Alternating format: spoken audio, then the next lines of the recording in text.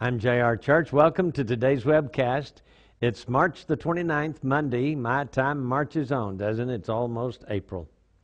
I have a note here from the Jerusalem Post that former U.S. Ambassador to the United Nations, John Bolton, expressed concern Sunday that Washington was coming to terms with a nuclear Iran. He said, quote, "I'm very much worried that the Obama administration is willing to accept a nuclear Iran, and that's why there's this extraordinary pressure on Israel not to attack Iran." He told this to Israeli Army radio.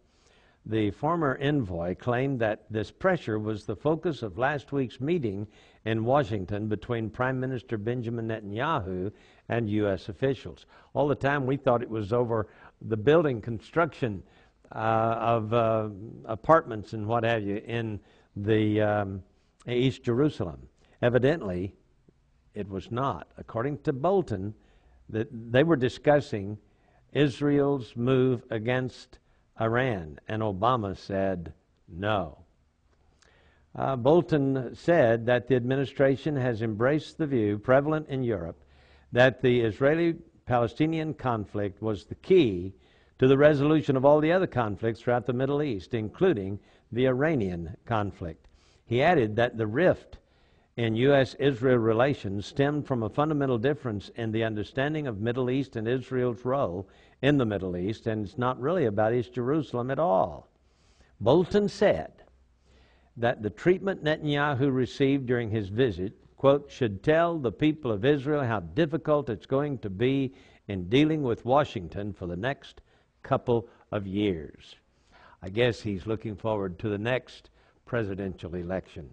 In other words, something's got to happen. Something's going to happen, my friend. I'm convinced that Israel, though they may not go after Iran, because I don't see that in prophecy. I don't see that in the Bible. I do see Iran coming after Israel. I'm thinking that since Syria and Egypt are not listed, that there will be a war before the Battle of Gog and Magog to set up the need for Russia to move against Israel, and Iran, of course, being the number one ally with Russia, that is Gog, in the upcoming battle.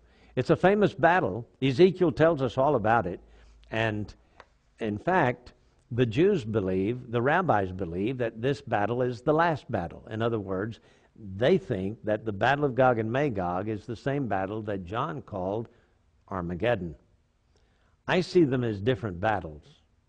I see the Battle of Gog and Magog moving the world toward the tribulation period, and I see the Battle of Armageddon concluding it. So, we don't know exactly what the nuts and bolts of it is until then, but I don't know that Israel will move against Iran at this time. I'm J.R. Church. We'll see you again tomorrow with our analysis of the news.